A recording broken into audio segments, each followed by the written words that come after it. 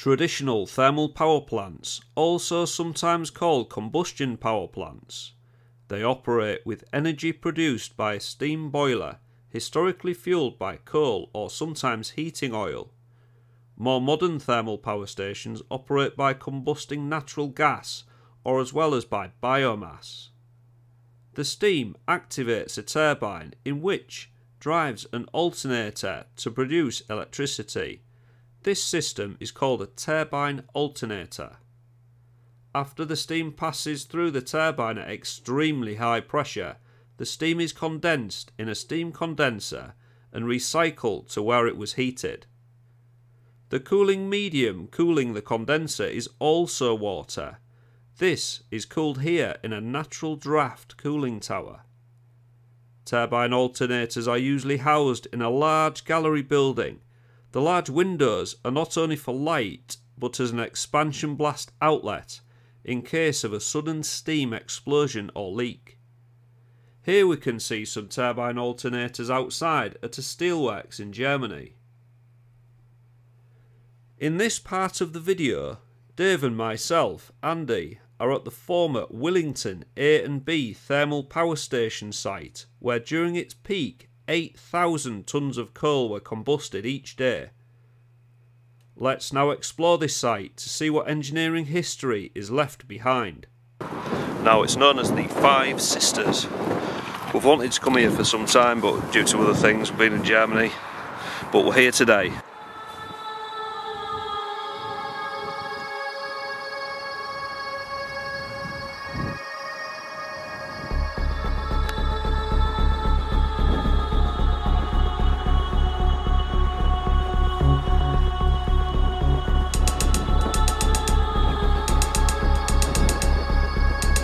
And it's Exploring Dave. Hello, good morning.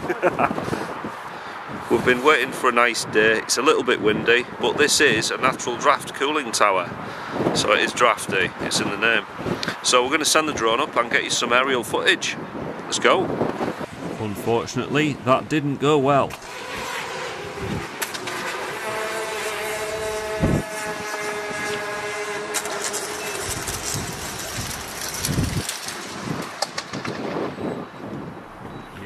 Yes, I shouldn't have flown my drone inside a cooling tower. Well, I sent the drone back to DJI and they said it had a fault in the inertial measurement unit. This is what controls the gyros, accelerometers and compass. They sent me a replacement, but for Willington I don't have any drone footage. I do, however, have some more of an active power station later on, so stay tuned. They're known locally as the Five Sisters. They were going to be demolished, and two of them were completely stripped out for demolition, but then for some reason it just never happened and they've just sat here ever since.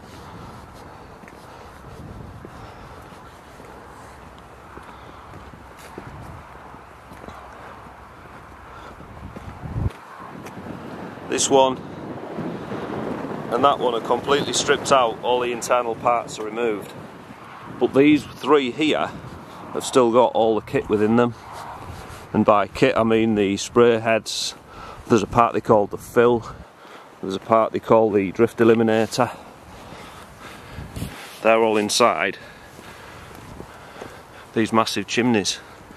Now these are called natural draft cooling towers, and they use a ventilation system where you see at the bottom where there's big gaps.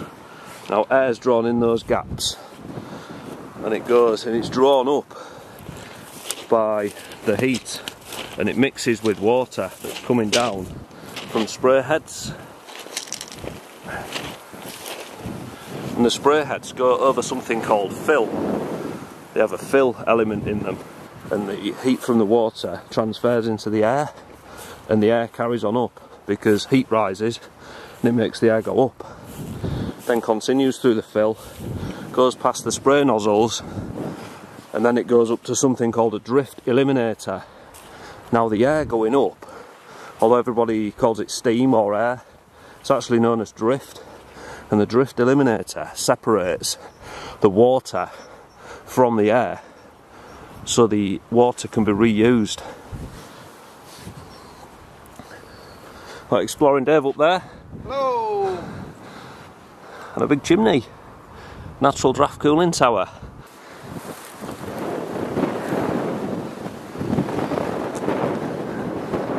Now these metal grill parts you can see, if the light adjusts, try and get the exposure right for you. These parts here, these are called the fill. And above there would have been the spray heads. You can still see the spray heads actually, they are still in. Those metal pieces going across there, the sprayers. Can't see the drift eliminators though, they look like they've been removed. They were higher up, they were further above the sprayer heads. The drift eliminators missing in this one. But they were probably made of a precious metal, so they've been scrapped. Whereas the fill is just concrete blocks, they're not any sort of precious metal, it's just concrete, there's no second-hand value to it. So there's your fill. This is the water inlet pipe.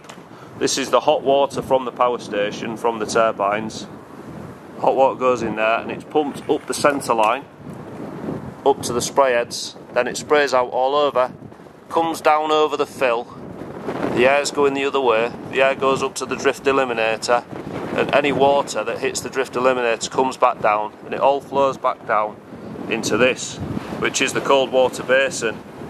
And then it goes off to, there'll be a big discharge valve, which we looked at earlier on the other one actually. There'll be a grill and then a big valve, and it goes back to the power station.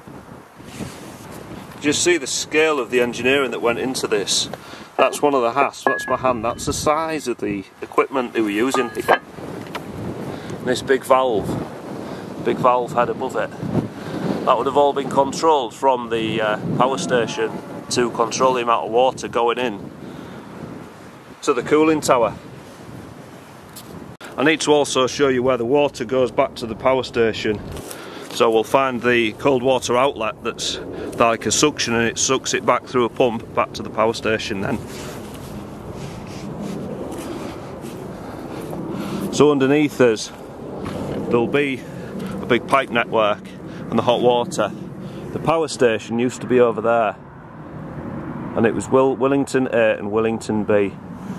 Willington A, I'll have to consult my notes for this, so I can't remember all these dates. I'm not an encyclopedia. So Station A, Willington A, construction began in 1954, Willington B 1959. They opened in Willington A 57, Willington B 1962. Now Willington A closed in 1995, Willington B in 1999. This was all due to coal. When this power station, Station A and Station B, were on full fire, full power, they used 8,000 tonnes of coal a day, just here. So there's a lot of carbon. That's why they're decommissioning these coal-fired power stations. So that's why you're seeing a lot of substation areas like that over there. There's a substation in the background there that's just part of the national grid, but there's no power station here anymore. And that substation's powered by wind turbines, solar farms, things like that. But the actual Station A and Station B are long gone. But these cooling towers still remain for one reason or another. So Dave's just going to show us inside. Do you want to tell the viewers what you just did when he was in there? So yeah, bit of a scary moment. Walked across the concrete pipe there, and then you've got to look up because you're inside the cooling tower, but then as you look up and the clouds are going across the top and the wind's blowing through you, it feels like everything's moving, so I had a bit of vertigo moment. So I clenched my arse cheeks together a bit, and I thought that's not a good idea. No. So you can see there where the inlet valve's been wound shut and then cut off with an oxyacetylene cutter, so they've shut the valve, so there's no water flow anymore.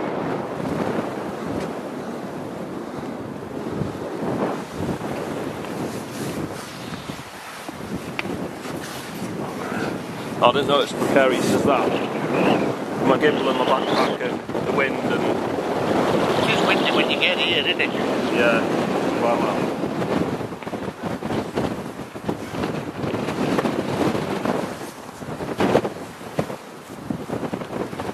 oh! See what I mean? Yeah, it's windy. Yeah, you look up and there's all wind in there. I think what I'll do is not look up. It's quite scary this, because it is really windy. It's like trying to push me off this massive pipe.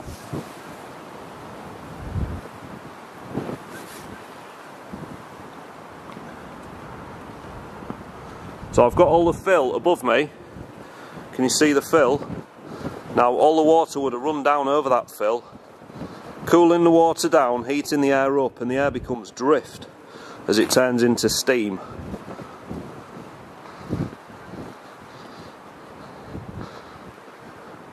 It's quite a pipe, wasn't it? Yeah, big pipe. So where we're stood now, this would have been an absolute torrent of water. You can see over there the fill sections. There would have been water flooding down over those as the air passes over them. It's just a shame the drift eliminators are missing, so I can't show you those, but I'll put a picture of them up.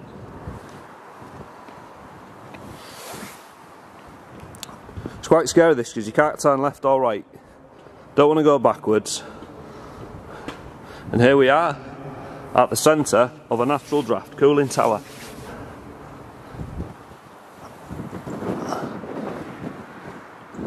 See all the fill elements there.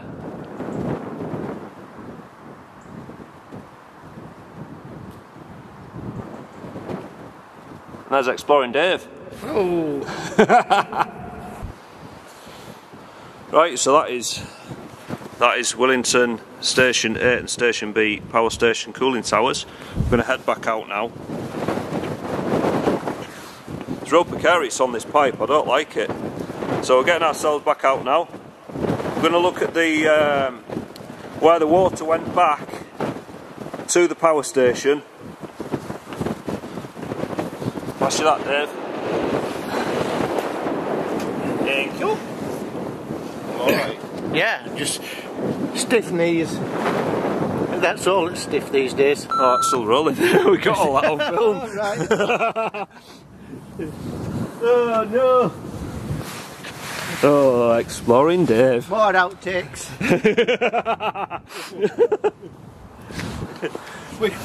we could fill a whole episode up just of outtakes, couldn't we?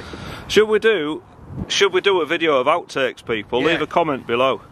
Answers on a postcard. Yeah, or leave a comment.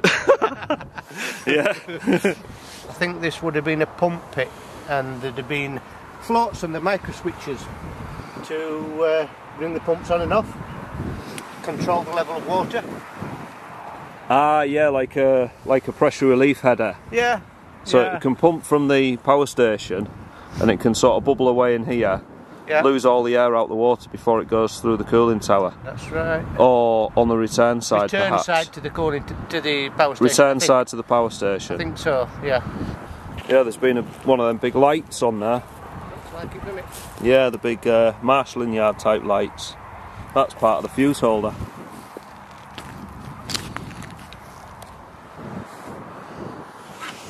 So we're just having a look around the rest of the power station area, seeing if we can see anything else. So apparently the old coal hopper area is still here, and the freight yard from the railway. There used to be a railway sidings here where they dropped all the coal off out of big wagons. It dropped into a big chute, and then there was a big conveyor belt that went off to the power station, Willington A and Willington B. So there was actually two power stations here. You're in deep water now, Dave. I wouldn't be if I were over the other side of that fence. I bet that is deep as well. I wouldn't like to hazard a guess how deep that is. But you can see the cables for the float switches there. Oh yeah, I'll come in. How do I get in? There. So they're all in the fence. So, what have we got here then, Dave? Ah, just a holding tank by looks of it. can't see them from where you are, but the cables for the float switches, that's the tops for them, the connections. Yeah, float level sensors. Yeah. Yeah, the lights. It's winter, and in winter in the United Kingdom, the sun's always very low. So it's making it difficult for filming. There's lots of shadows, things like that. So I do apologise, but I can't move the sun, which is over there. The big bright thing, look. Can't move that. But yeah, here are the float switches. And this was some sort of holding tank for the water. Well, the lifebuoy's still floating, so that's good. But like Dave says, he wouldn't like to hazard a guess at how deep this is. Very. I'm going to go with very. Very. Yes. Well, it'll stop when it gets to the bottom. So we're going to go over here, which is where the railway sidings were. Now, they used to drop all the coal off for the power station. Back here, we're going to try and find if we can see any of the hopper network. So I was just getting some shots of the Five Sisters there. So we're near the railway sidings, where the railway sidings were. So if we go a bit further into there, we might start seeing some railway area. This is all shut down now. That's the active railway. That's just the sidings that we want to look at, where they were dropping off all the coal when this was operational. So this is the coal yard sidings. Here the coal for combustion in the power station was delivered by merry-go-round trains from the local collieries. The coal was then handled into this hopper, and it was conveyed over to the boiler house where the coal was combusted to start the power production cycle. They haven't took this away because it's bonded into the concrete and they couldn't be bothered. So there will be, what we're looking for is where the coal trucks used to come in. They used to go around in a big merry-go-round, and there was a lever that pushed and it opened a hatch on the bottom of the coal trucks and it just dumped the coal out the bottom. We're looking for that. So apparently that's still here. Be in a bad way, but it's still here somewhere. I think this is possibly, you can see where there's been sleepers here, look. Oh yeah, so it's had train track on it. Being one there and one there. So this could be it. And this could be the big area where it dumped the coal in. Being filled in now. But, and then there was a large conveyor belt that went along underneath the pylons and then up and into the power plant over there. Sorry, I'm filming into the sun, but yeah, the power plant was over here.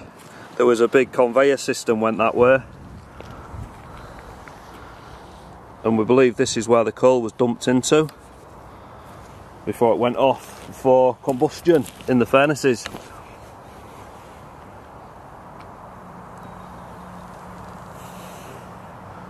The active railway is just over there, and this was a big sidings area all for the power station.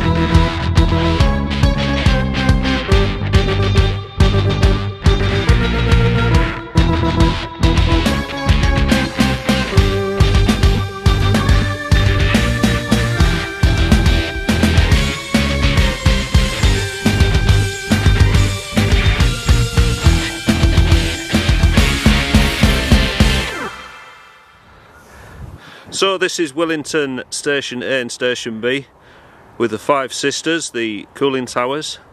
I'm Andy. And I'm Dave. Thank you very much for watching. Please subscribe if you haven't done also. Haven't done also?